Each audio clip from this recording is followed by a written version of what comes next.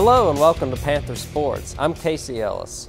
Recently I had the opportunity to sit down to talk with women's cross-country runner Jamie Zautcke about a unique opportunity she had this summer to do something off the cross-country course that involved her other passion, medical work. Here's the story. Many collegiate student athletes enjoy relaxing vacations during the off-season, but women's cross-country runner Jamie Zautcke found a more meaningful and impactful trip to go on this past summer.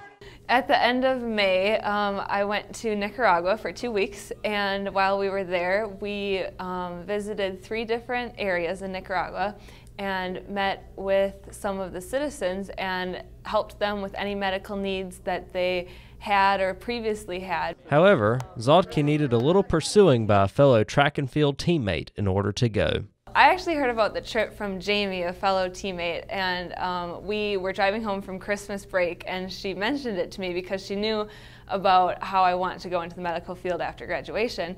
And it was something that stayed in the back of my mind, but never was really serious about it until she texted me one day and said that there's an interest meeting. I definitely made her come with me to that interest session. I was like, Julia, you know, you've been talking about wanting to do this too. Like, come on, you're coming with me. Like, we're both free. We'll go after practice. So I made her come. Jamie and I went to the meeting, and we're just so enthused by Taylor Lavender's passion for this mission, and so we signed up right there and went throughout the entire process together, like booking flights and all that stuff. Zautcke and Schnuck, both native Wisconsiners, said that having each other there was a huge help and allowed both of them to have a very positive experience and take home priceless, lasting impressions from the trip.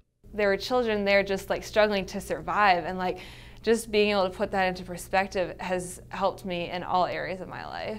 The communication you can have that's non-verbal with the kids and the parents, and just their appreciation for what you're doing down there was the biggest thing that was so touching. I don't think there's anything that could replace that feeling in the world. God grants us so many gifts, and one of my gifts, I think, would be able to help other people. And so I have a duty as a Christian, as a human, just as a citizen of this world, to give back to others. For Panther Sports, I'm Casey Ellis.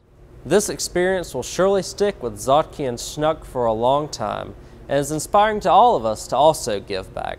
Well, I hope you enjoyed this episode of Panther Sports. I'm Casey Ellis, and we'll see you next time.